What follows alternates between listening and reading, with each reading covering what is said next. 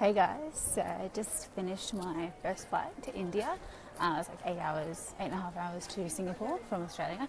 If anyone's been to Singapore airport before, send me your ideas. I literally have 6.5 hours to kill before I get on my next flight. So I'm just trying to find the lounge at the moment. I'm literally so lost. Like, this place is absolutely insane.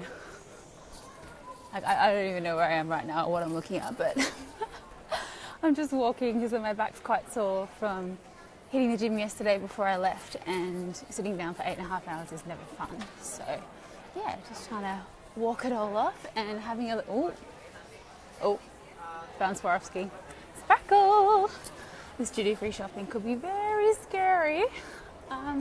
Yeah, so look guys, I know Singapore is a massive terminal. I'm sure many of you have stopped over there on your way to places before. So please, if you know what I can be doing, where I should be going, I hear there's a really good massage place in here somewhere. Let me know, that would be awesome. Otherwise, I've got 6.5 hours to kill. Talk to you soon.